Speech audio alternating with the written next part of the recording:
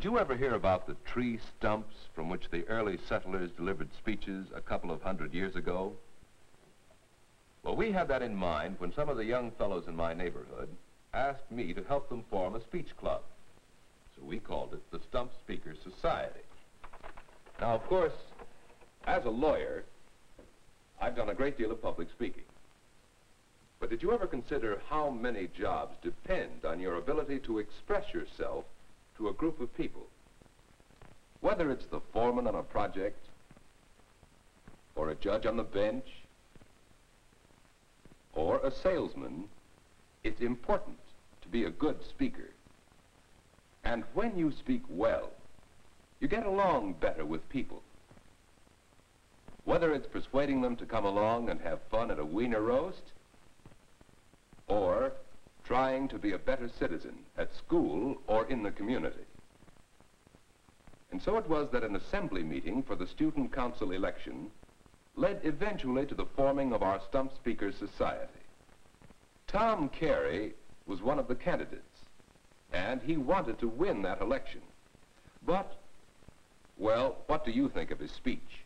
And if I'm elected, and I hope I will be, I promise you that the Student Council will investigate the possibilities of staggering the lunch hour to reduce congestion and crowding.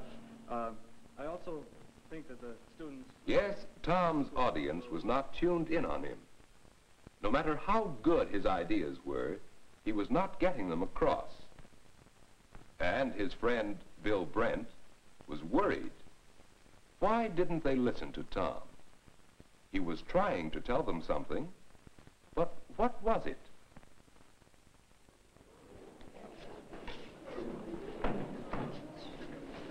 Hey, Bill. You fella don't catch your ears belong to me, fella. Your ears belong to big fella crowd. What'd you say? Didn't you understand my pidgin English? No. I was trying to get across the idea that you weren't getting any ideas across to the gang in there. It sounded interesting, but did you hear what Tom said? It sounded like a lot of dull talk to me.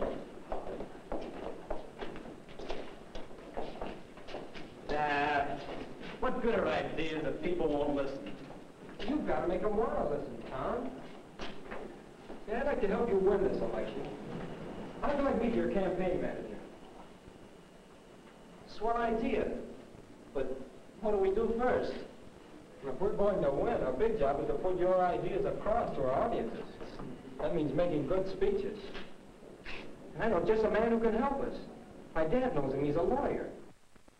So we came to see you, Mr. Norton. How can we learn to speak more effectively, to put Tom across in this election? Well, what have you got to say? Who's your audience? What's your purpose in talking to them? Wait a minute. Who's asking the questions here? You are, both of you, to get yourselves ready to speak. You see, there are 3 major steps to effective speaking, and 3 subpoints in each of those 3 steps. In fact, these can be made into a series of triangles that I use to help me remember.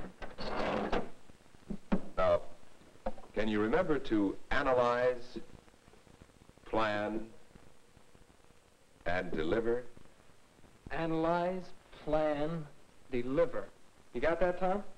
Got it, but what does it mean? Well, let's take them one step at a time. Oh, all right. Like it? Now, when you analyze a speech situation, consider your subject, your audience, and your purpose. First, your subject. Consider your facts and arguments so you will know what you can contribute on this subject. Second, your audience. What is your audience interested in, and why? It does make a difference, doesn't it? Consider also your purpose in making a speech, whether it's simply to amuse or to convince someone. In other words, why are we speaking? Now you're on the right track. Well, that certainly seems to cover the analyze part of it, Mr. Norton. And what's the next basic step? Well, after analyze comes plan. I have it right here. There we are. Plan.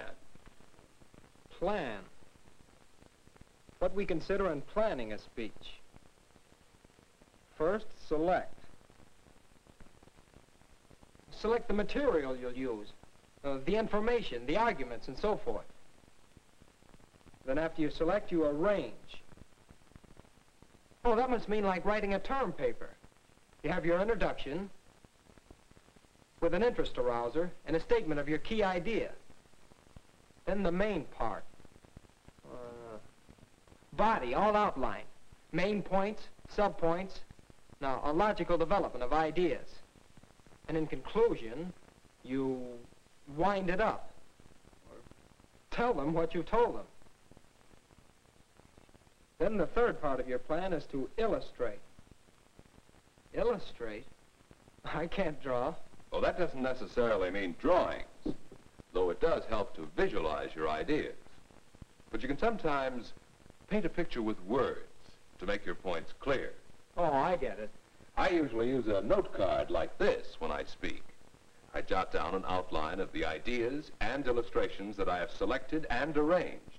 Then, I know my speech will be according to plan, based on my analyzing. And now... There's more? Oh, yes. The result that you've done all this for. The delivery. All right, this one's on me. Let's see. Delivery. Includes being direct. What about it?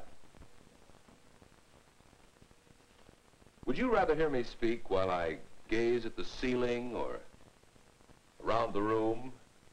Or would you prefer that I look at you as I speak, holding your interest and showing you that I am interested in what I'm saying? Boy, that one is on me. I guess I wasn't very direct when I made my speech last week, was I? Well, let's see. Be distinct. That makes sense, but I guess all of us don't always remember it. There's no use speaking if people don't understand. That's it. Open your mouth. Wake up your speech muscles. Improve your enunciation. Yeah. Yeah. Well, let's see. Be lively. You mean dance around? Well, not exactly, but I put it up to you. Should I speak with a fixed expression and stance, or should my gestures and facial expression be lively to hold your interest and emphasize what I'm saying?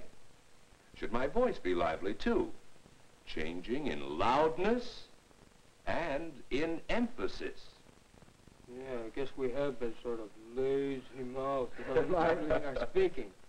And I can see that it's better speaking to be distinct. Yes, you've done a lot of work.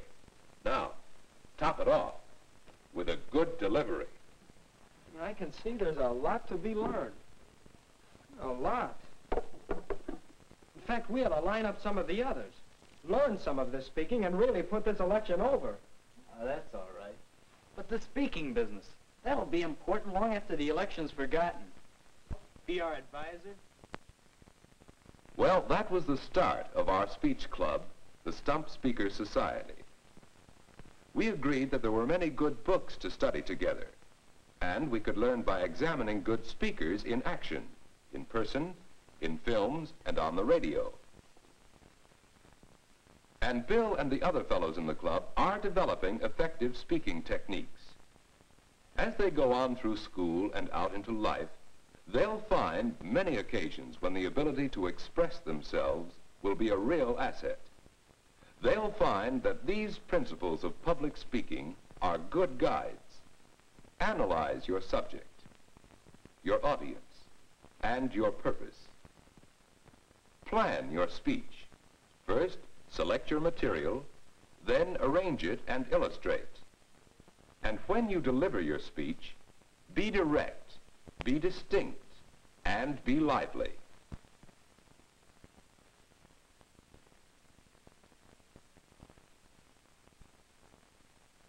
Whether Tom wins the election or not, he and the others are learning the power and personal development that comes when one is able to express oneself to a group of people. Tom still has much to learn, but he's on his way to a better social life, better school life, and better business life with effective speaking.